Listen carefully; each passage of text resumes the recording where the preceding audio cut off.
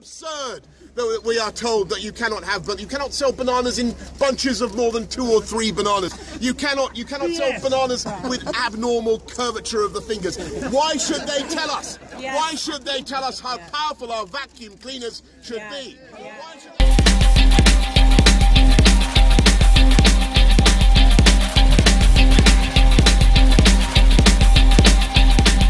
I want to be a world beater, a world beater, a world beater, a woad boater, a velt pouter, a white Buddha, and a world beater. And though I'm just a wet bleater, a warped boaster, a windy bunter, my wild banter gonna make me a world beater. A world breeder who's whack butter, soaked wank blotters, gonna be a world beater, a fucking world beater. A world belter who would batter the world bladdered and make the world bleed until the world's bitter and the welts blister. 'Cause I'm a world beater.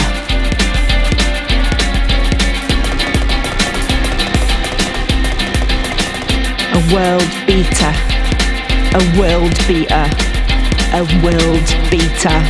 Who's gonna beat that sorry world? Red, white, black and blue. Red, white, black and blue. Red, white, black and blue. Red, white, black and blue. Red, white, black and blue. Red, white, black and blue. Red, white, black and blue. I wanna be a world beater.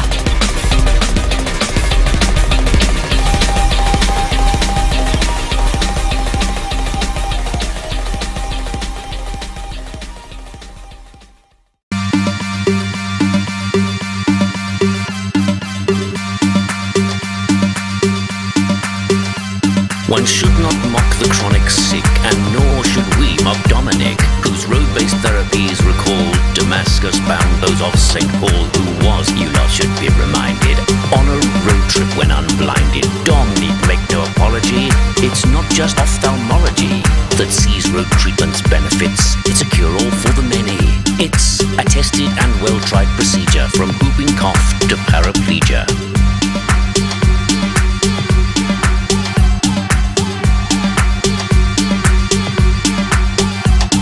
For instance, the old Dean of Keeble's gout's return, drive him to Peebles. Abjure the lure of penicillin, simply drive to Innisilin. Infantile paralysis, why not try a drive to Dis? Your child is born with a cleft palate, drive the brat to Shepton Mallet. A cerebral catastrophe, fixed my drive to Leon C. Find your mum's airways restricted, motor her to the Peak District. A femur pops out of its socket, drive all the way to Drumnadrochit. Obviously, if you have a stroke, it's in the car to Basingstoke. And likewise, cardiac arrest demands a drive to Bristol West. So if your stomach ulcer bleeds, jump in the car and drive to Leeds. Carries rot your yellow teeth, they gleam before you've got to Neath. Struck down with Huntington's career, simply drive to Hazelmere. A touch of cancer with a whoosh, drive off to Ashby de la Zouche. And when they say you've caught malaria, Hull regeneration area. Just even feeling sort of sick, your cure-on drives to Walberswick. And when they say you've got corona, a nice long drive to Barcelona should see you right. What air you have, just punch a route into your sat-nav, and soon on the A23 you'll find the perfect remedy. All you have to do is drive it, cures what ails you, or go private. All you have to do is drive it, cures what ails you, or go private.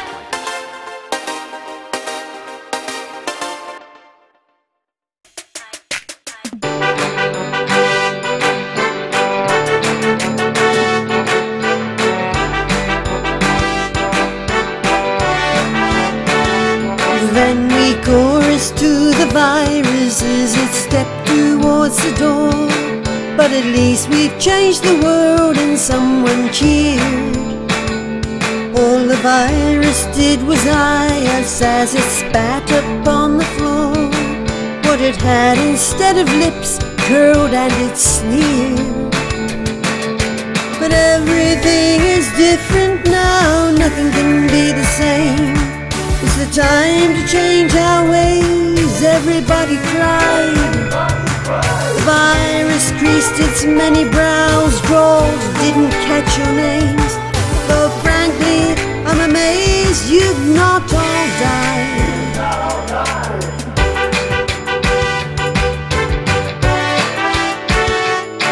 We shuffled slightly nervously, and with an embarrassed laugh, someone said we baked some bread, and then they coughed. It's the virus, heard of Malthus, he could show you all a graph. To prove you're best off dead now, just fuck off. The virus, we all cried at once, at least you've made us pause. Our echo sighed, it roared loud, Christ, stop whining. You're just my scoff, you stupid cunts, and left through our applause. Some of us thought, can the shrouds have silver linings?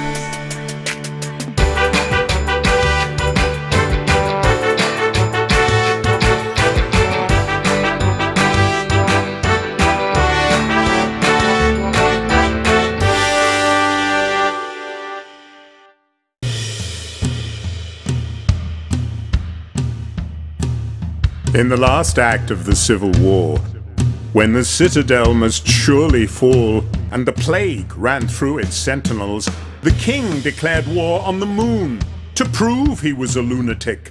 The sentries who jarred every midnight with screeches from the battlements that spies had made screeching illegal, and who then threw away their helmets. Screeching helmets stole their freedom!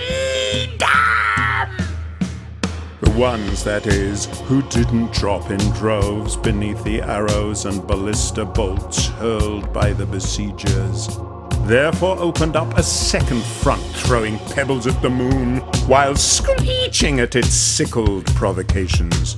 Beyond the dried-up moats and chewed dog's bones of the citadel that must surely fall, its besiegers glowered with envenoming suspicion at their comrades, hunched to right and left along the trench's length, waiting to be triggered in an instant to a fratricidal frenzy by a random, misjudged glance.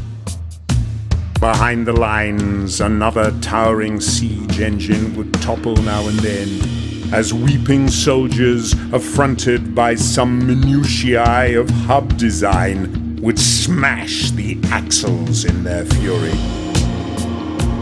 Though it must surely fall, the citadel still vibrated underneath each footfall, its walls now mostly roots and fungus whistling in the wind, the gates all long since bricked in, an empire as a last redoubt, a few enclosed and shitty acres of mossy, mouthy, mean-mannered dementia.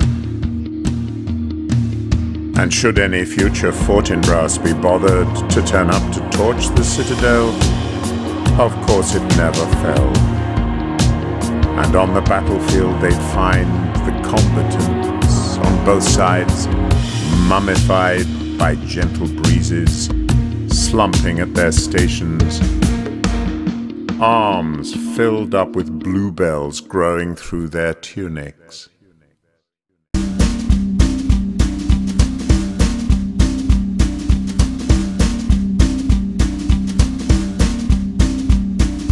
Have you done the COVID test? The COVID test, the COVID test. Have you done the COVID test? I did one just last week. I had the shits and the fever too. 100 few in bed who knew to be safe and be thoughtful too. I ordered one online. I've had COVID but you don't know. Another throw could strike me low. Best to give a test a go. It turned up the next day. Stuck a swab straight down my throat. Past my tongue's mouth, gagged like a goat. And stuck it up my nose too cold.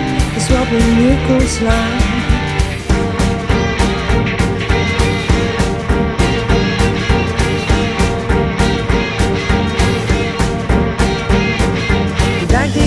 This wasn't easy, feeling queasy and slightly wheezy. My gut's churning like the Zambezi, and then posted it back. My COVID test was negative. I've been a div, but now I'd live for such a chance. What would they give all those they never tested? They never had a COVID test. When I blessed was second guessed, and so was sent them to their rest. Thousands upon thousands.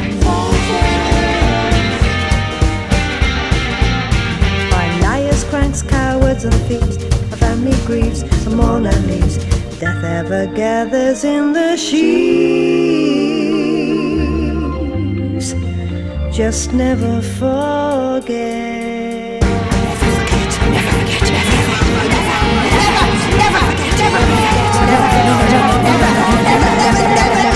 never forget, never forget.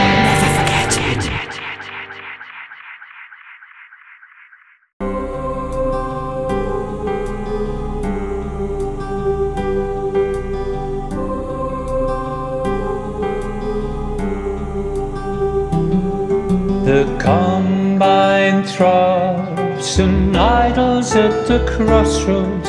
The reapers climb down, going house to house. From shop to pub, they pick their ways through litter, till they trod down empty. Jenny makes one jump, giggling, embarrassed on the eerie pavement, bends to pick up his still jangling scythe, bends to pick up his still jangling scythe. The leaves burn sunlight on the crumbling wall, beyond the harvest towards the manor house, before which on the lawn the posh boys hunker. Around the crate to lure the hellhound out, they coo and pet and stroke the slobbering monster with itchy stumps where once their hands had been, with itchy stumps where once their hands had been.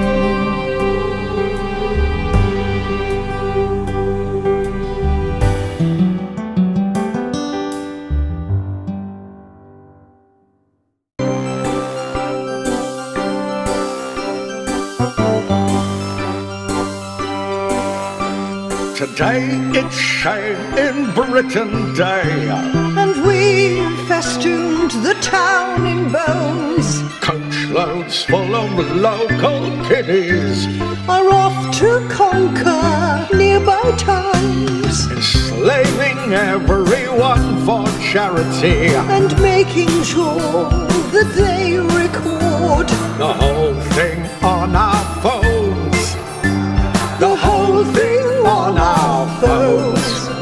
And today on Shane in Britain Day, we'll let the tires burn at the massacre reenactment behind the old folks' home, before cancelling Best Kept Garden, because the best are owned privately and are permanently closed, permanently closed. And later on Shame in Britain Day, we'll chase away our frown when we all loot the corner shop. Dog racist slogans on its awnings, tweet death threats to our neighbours and out some passing foreigners with pockets full of stones.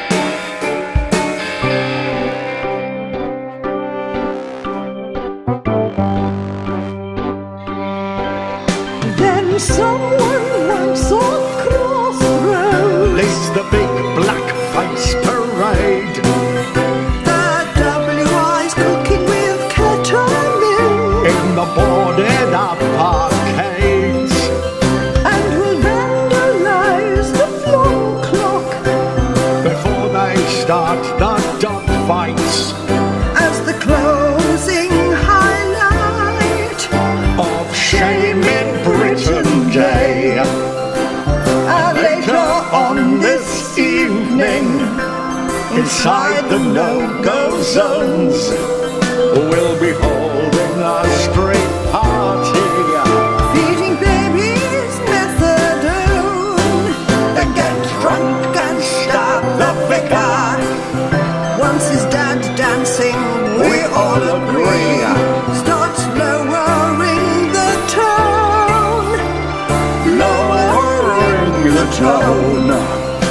And if anyone's left standing, we'll raise a glass of soapy beer to propose a vote of thanks To the pushy local worthies, who've packed the shame committee, and we'll fuck the whole thing up again, just like they do each year. But not before they've stolen the sponsorship money raised from tattooing their own faces by the local girls' brigade, and fly tipping on the promenade, and the sea cadets firebombing the migrants' hostel especially. for shame in Britain Day. For shame in Britain Day. Like to be beside the sea. I do like to be above the from where the brass bands play. I just get to be beside the sea.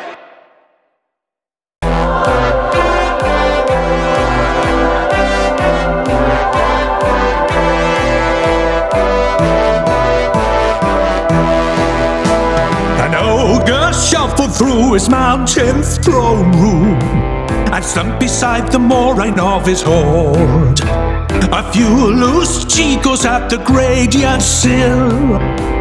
They landslide howly to the cavern's floor. From this pile his wealth, his loot, his spoils he got. Bamboozling a dragon he then rode on raids throughout the villages around. He didn't need a dragon these days though.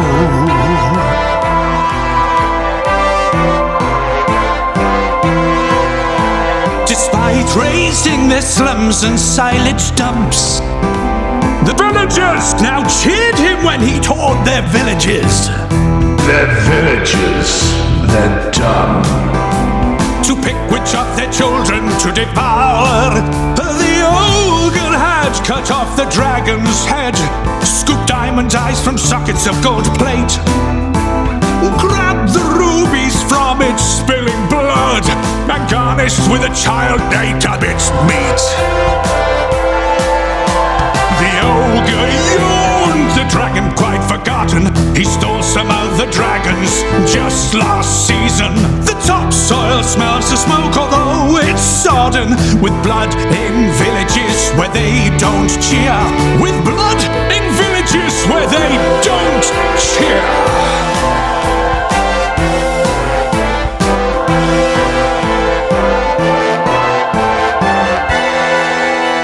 And now, amidst a scree of tumbling treasure, the ogre spots a thing which gives him pause.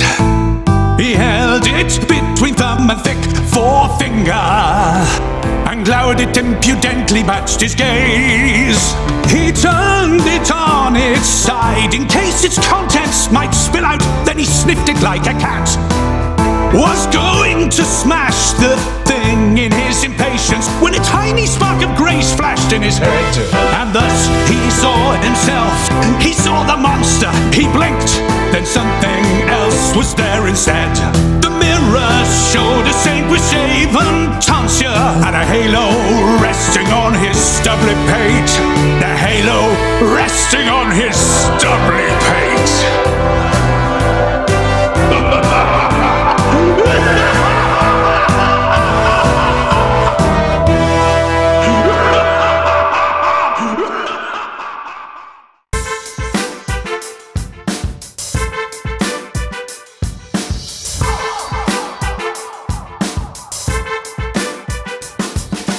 Freedom for which we all must yearn, although it seems we need to learn what freedom is, what freedom means. Separate us from machines, though life's a bitch and getting bitchier as the richest rich get richer. Our politicians grow more feudal, their cops to bend our knees more brutal. Society gets more unequal, even our shits become more fecal. To fight against the nanny state demands that everyone relate. Say columns by fifth columnists, tossed off by their aching wrists. To freedom to do just as you please, be a racist, spread disease, defeat the woke, catch the zeitgeist, divert attention from the heist, defy the lockdown, go to raves while cops protect you from your slaves, and scream and whine and howl and blow your lord to save the status quo, to smash the state but save the realm while lashing fascists to its helm. Free Rohit on ball, free to keep the prisons full, freedom not to tax the banks or disinvest from building tanks, mocking thoughts of a better way while securing the getaway, and free to order in the bailiff. Why freedom to struggle or to fail it? Drink freedom till you get cirrhosis, because freedom's apotheosis. It's just like Infidelio, like shooting Cavalcale. Oh, the fight for freedom's greatest task is not having to wear a mask. Fight for freedom's greatest task is not having to wear a mask. Not having to wear a mask. Not having to wear a mask.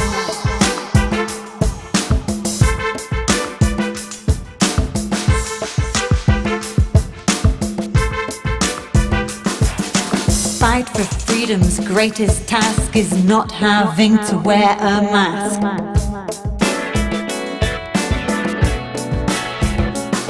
Some say this makes me look suspicious, but couldn't they be more ambitious in their liberation struggle? Because I think they'll find the rug a bit pulled while they're clicking their heels when others storm bigger Bastilles. Bigger Bastilles.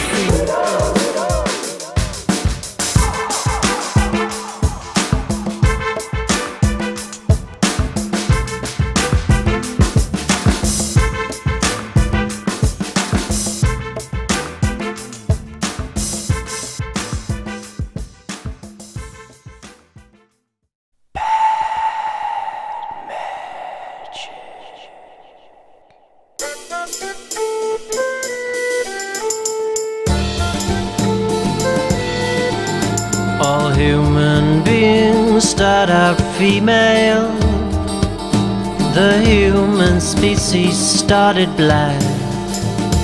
It takes some pretty fucked up magic to turn all of that on its back. All human beings are born as social beasts who need to help and share. But fucked up wizardry has fucked us, convincing us we mustn't care. All human beings are born to crave love.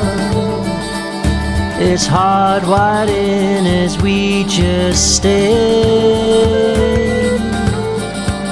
How fucked up is he all fuckedness, enchanting us to make us hate.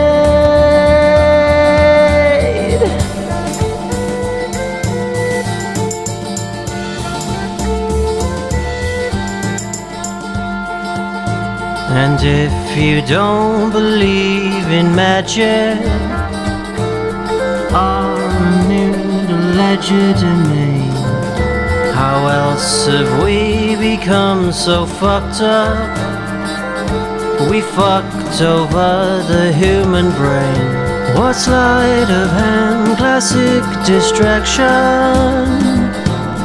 Ace of spades palmed up her sleeve could consequently fuck us so much that we believe what we believe. That fucking chanted mantra this is. One way fucking things can be. We're only human, and if you're quiet, you might be human too. Fuck me.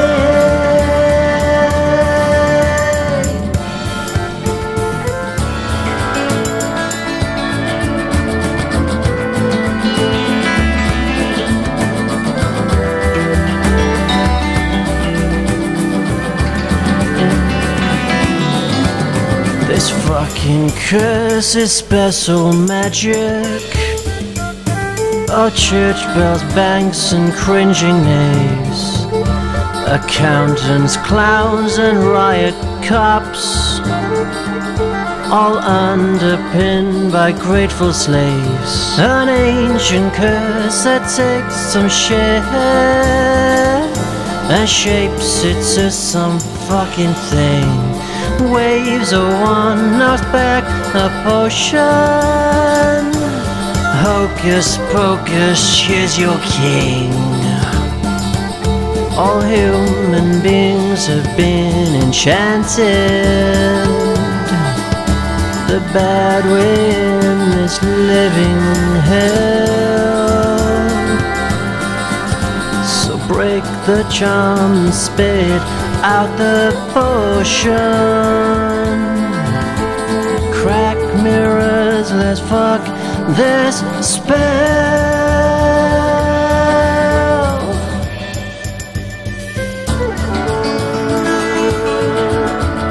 Back magic. Back magic.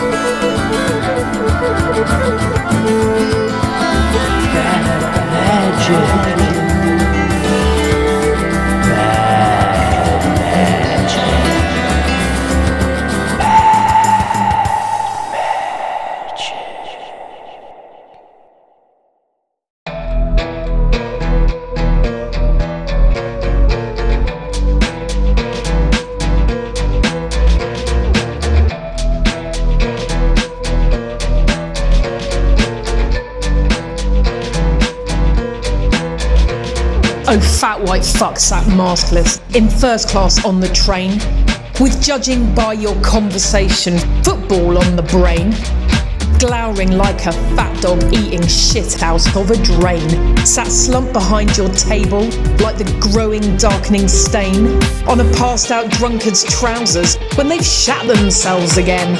I imagine that you fancy that you've gone against the grain, and you burn your own umbrella when it's coming on to rain, to show that you're a rebel who's entitled to maintain that you can do just what you want, but let me make it plain. Oh, fat white fuck sat maskless, in first class on the train. It's your attitude that's unmasked, your effortless disdain for everyone except yourself, so I will now explain. But I hope that you catch COVID and die in screaming pain, so you will sit no more in pomp like fucking Charlemagne. and everyone else can cheer and break out the champagne. Oh, fat white fuck, sat maskless in first class on the train. Fat white fuck. Fat white fuck. Fat white fuck. Fat white fuck. Fat white fuck. Fat white fuck. Fat white fuck. Fat white fuck.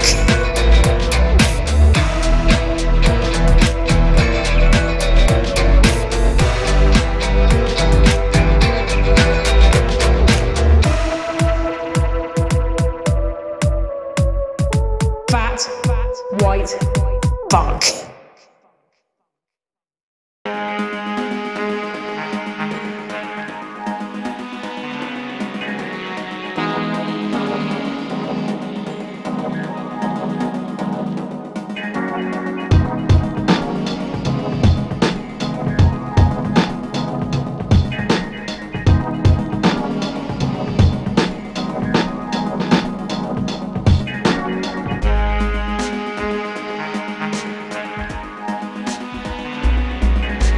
Boris has fucked the rule of law, and what's in there not to adore? Now we can batter down his door and piss upon his parquet floor. Steal everything he's got and more, then sock the fucker on the jaw, and he can't even call the law. Posh twat straight out of evil and war. Survey vast tracts of fen and moor, their families own since days of yore, and every fat complacent bore assumes they'll own it evermore, but not without the rule of law.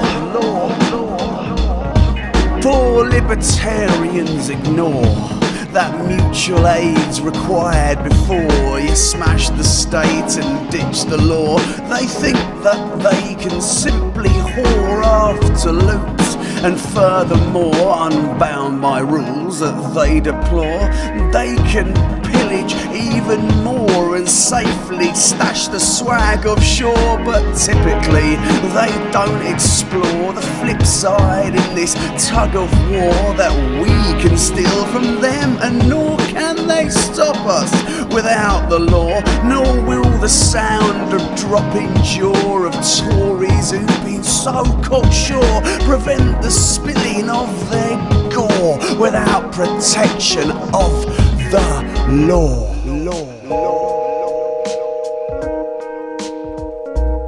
So now they've dumped the rule of law, let's prise open their grasping claw, deprive them of their homes galore, smash their Oxbridge boat club oar, land our ships upon their shore, bring down our hammers just like Thor as we even up the score. And if they should scream, where is the law? They should have thought of that before. They let Boris fuck the law. They let Boris fuck the law. They let Boris fuck the law. They let Boris fuck the law.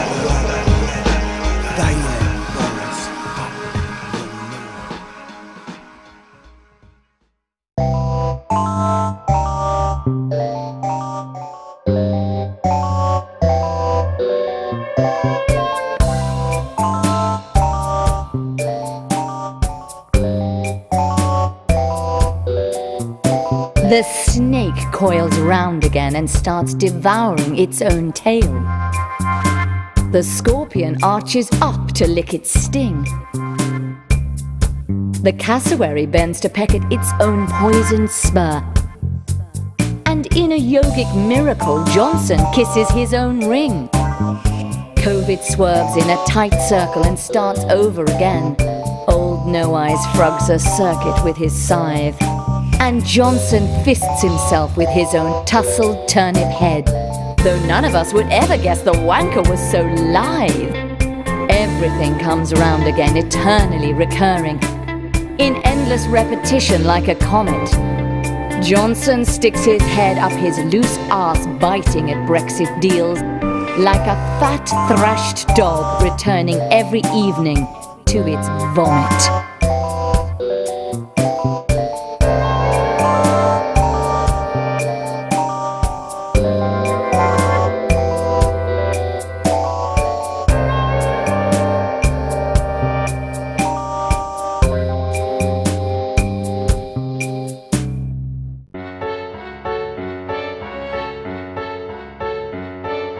Guard your stash, though your mouth's a toothless gash, like the slits in all those throats which you have secretly had slashed. Guard your stash, guard your stash, guard your stash, though your ponytail's panache was, despite a certain brashness, thrown away with last year's trash.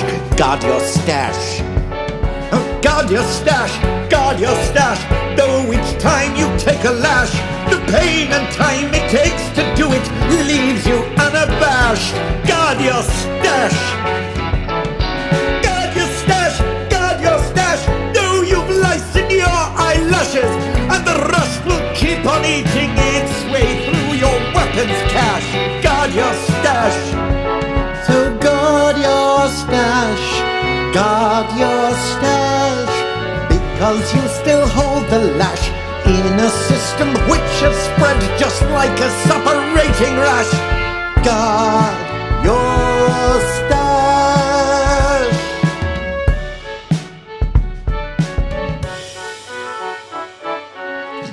stash. Guard your stash, because you gave the morons sashes, which you can use as nooses, and then watch the fool's limbs thrashing.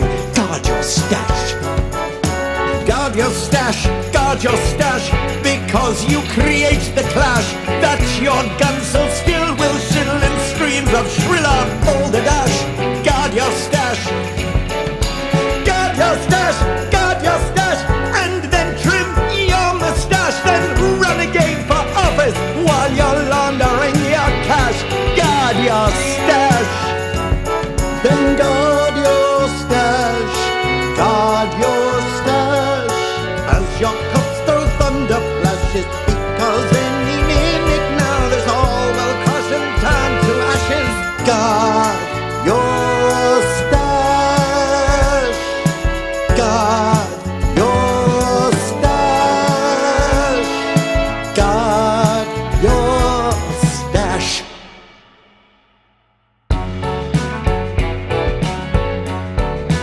Guard your stash.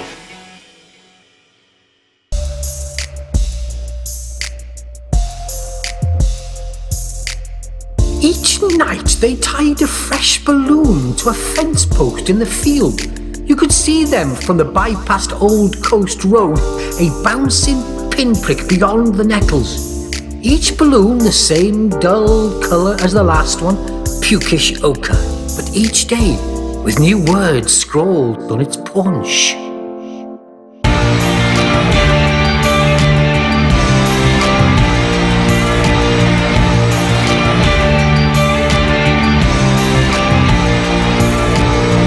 The words came clumped in phrases of 3 words, in large and childish letters, illegible to the rare, far-off and speeding traffic from across the scrub and cowpats. Whereas the kine and sheep and creatures of the soil clearly cannot read. Daily, a fresh balloon's there, nonetheless.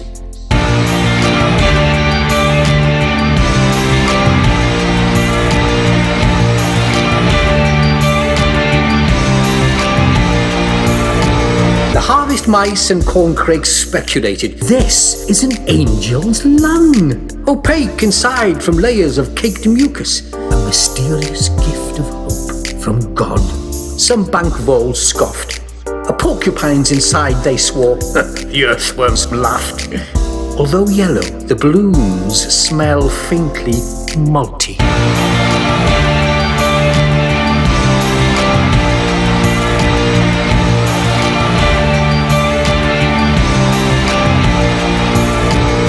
On windy days, the balloons thrash in seizure, flop limply when the sun shines, drum meaningless staccato free-form riffs during summer cloudbursts, deflating, slowly through the long, dull afternoon into shriveled condoms, pierced with petty uselessness and protection against nothing after dusk.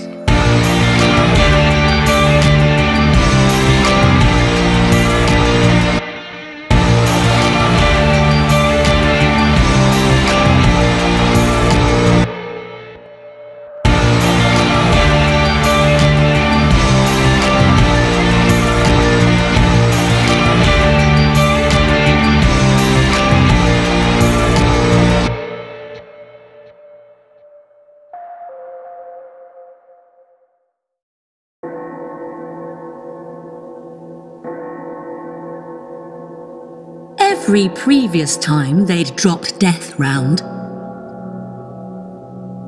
they'd always phone to say if they'd been held up by a contraflow near Calvary, or resurfacing for miles and miles along the road to hell.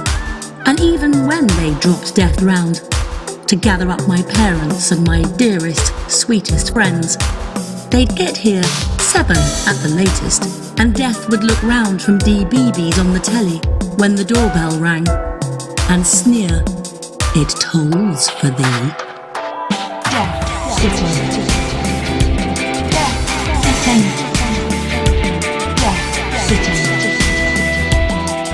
But Death's been round here now for months, and every day I think I must ring the authorities and plead there must be somewhere else for Death to stay. With someone closer, some family, where Death might be, well, happier? Deathsitting.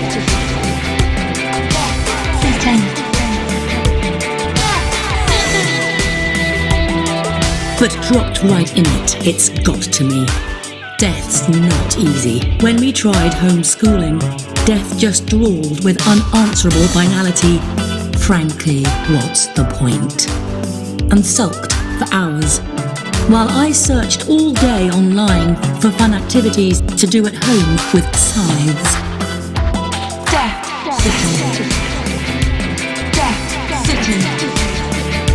Deathsitting. At least now we can get out and meet Death's BFFs off down the park. Though, if I'm honest, watching Death morosely hanging out with war and pestilence push famine on the swings has palled as quickly as attempts to build vast hecatombs and mausoleums with Duplo.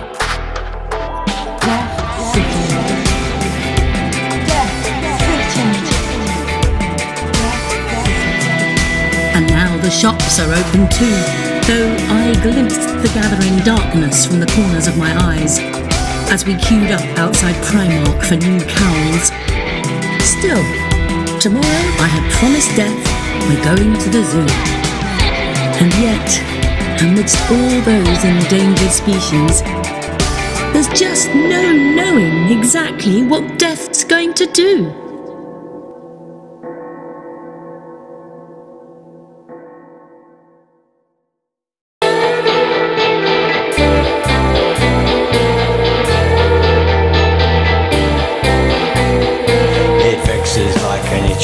What's next? What future is foretold in teacups dregged? But prophets simply second guess the scythe. These are the things I choose to prophesy. A second wave half injured by dark stars. Boris Johnson loses all his hair. Howls at night as if nailed to a cross. Matt Hancock's in a care home in a pool of his own piss. All prophets simply second guess the scythe.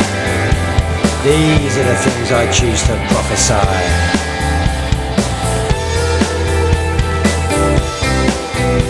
A third wave comes and then a solar flare. It fries the internet, and yet before, self-righteousness pours forth by telegram. At $12 a word a mob gives up and all is calm. Zuckerberg's convicted in The Hague. Buttigieg and Trump all in a cage. Without the crooks and nuts, the state's all done. After the crash, yet brief dictatorship of Owen Jones. All prophets simply second guess the scythe. These are the things I choose to prophesy. Fourth and fifth waves aren't harvested crops. Debts stay unpaid and soon the banks collapse. Worldwide debt jubilees follow thereafter, with a new Crofton economy and universal barter. 6th, 7th, 8th, 9th, 10th, 11th waves. A peace conference with the virus is convened. Our reparations, we must now behave. And as in Narnia, statues of good people come alive. All prophets simply second guess the scythe. These are the things I choose to prophesy. The present locks our hopes in sequestration. The future muffles all echolocation. Yet still the past compels our souls to hanker. So push on blindly into time. It's there for us to conquer. All prophets simply second guess the scythe. These are the things I choose to prophesy. All prophets simply second guess the scythe. These things can be woven in, they'll happen by and by.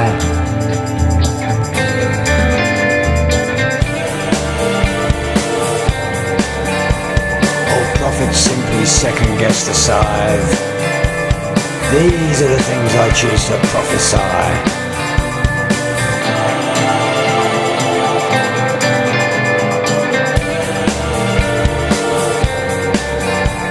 These things can be woven in, they'll happen by and by.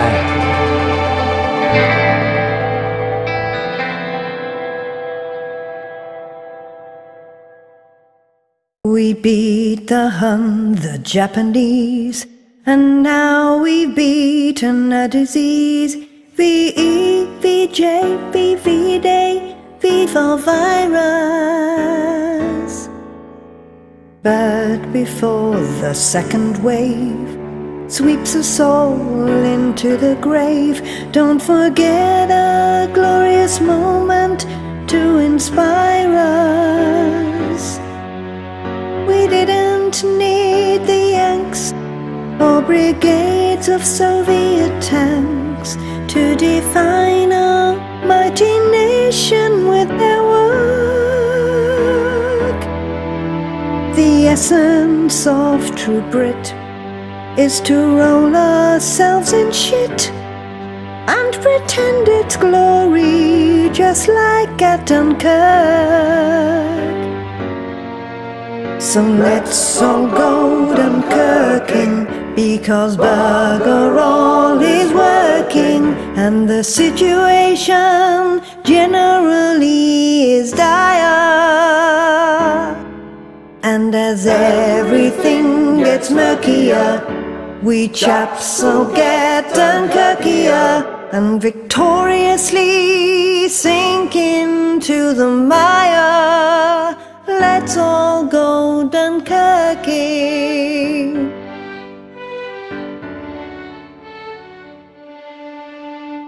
It's because our ruling class can't tell its elbow from its ass.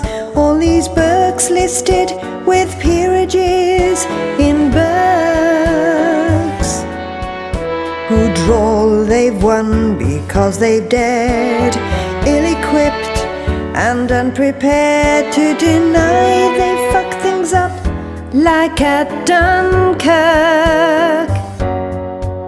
Posh, bland and mediocre, always in hock to their brokers, complacent and inept, wrapped in their perks. They'll still yowl of England's glories, long since sold off by the Tories, with each fresh steaming shit train of Dunkirks. So let's all go Dunkirking, 'cause the dying are just shirking, whether cannon fodder or some wheezing codgers. If our victory seems quirky, that's because we're so Dunkirky. So let's drink all night to toast our ruling bodgers. Let's all go Dunkirky.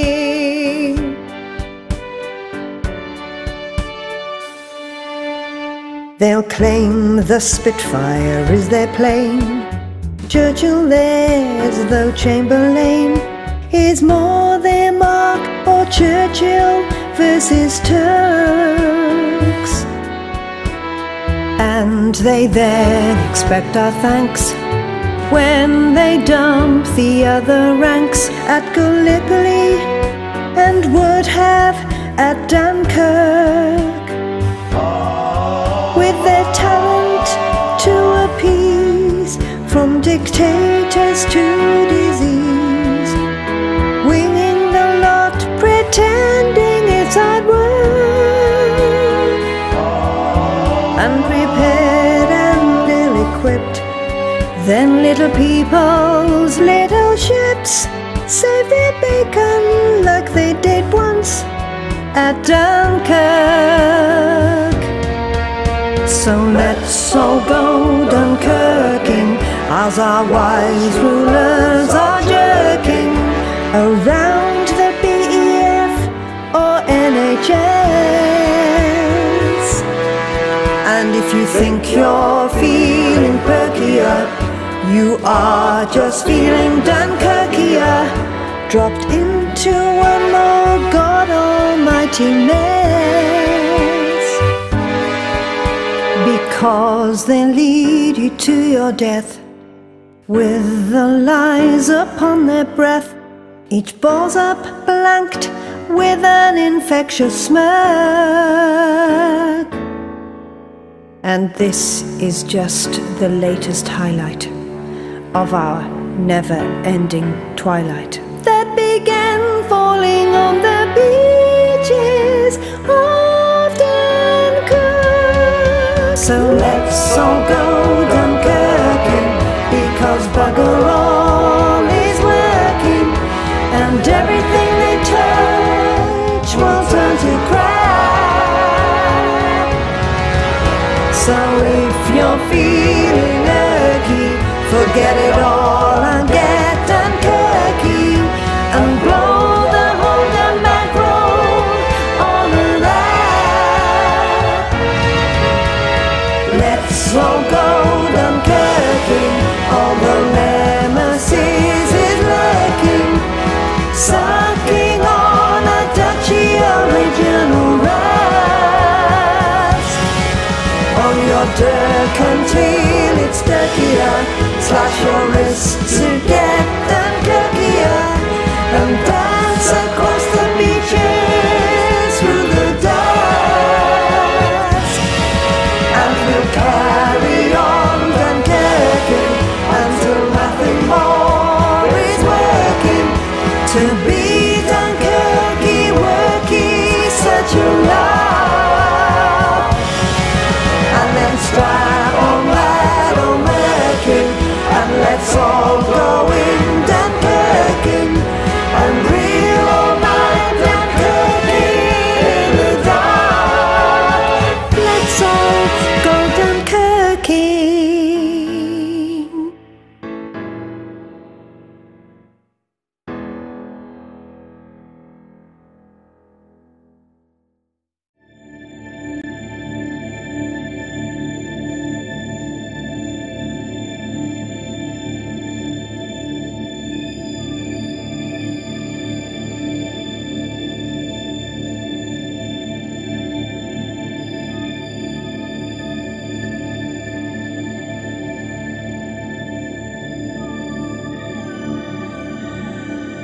Now at last I feel that I can look your spirit in the eye.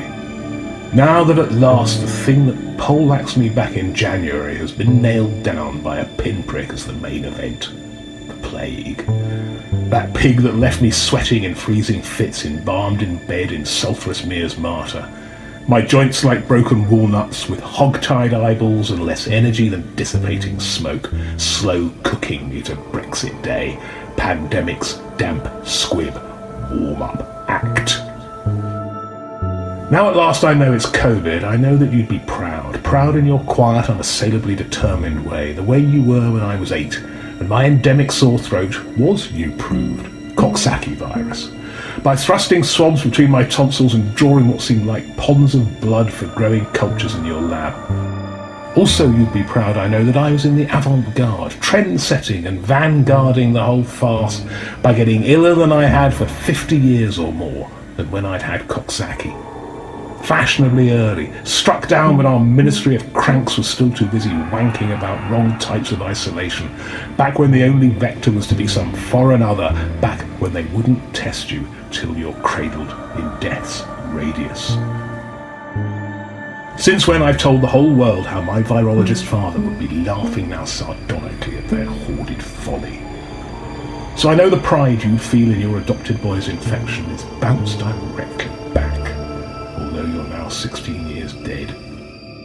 And I repeat to all who listen how you told me in the 80s, when you'd overseen an autopsy on Britain's second AIDS death, that epidemiologically you thought AIDS was a dull disease, and that, getting down to basics, nothing that you couldn't catch, standing fully clothed at a bus stop in broad daylight, is all that much to worry you, if you take small precautions. But naturally you added the establishment, the medical as well as the political, assumed they'd smashed infections, so the isolation hospitals sentineling every town were closed and, as we spoke, now 40 years ago, were bulldozed to build neat estates of Barratt homes, kindling Thatcherism, pump-priming the whole floating world of buy-to-let and outsourcing, the neoliberal fantasy of privatising track and trace, the brittle, hollow edifice that's left us 60,000 dead, tsunamied by a dream of greed, a fresh song for the veterans, as if they'd built their New Jerusalem on a burial ground, an uncleared native burial ground. Yes, just exactly that. And now at last that I can look your spirit in the eye, I see it twinkling, because now we know we bloody told them so.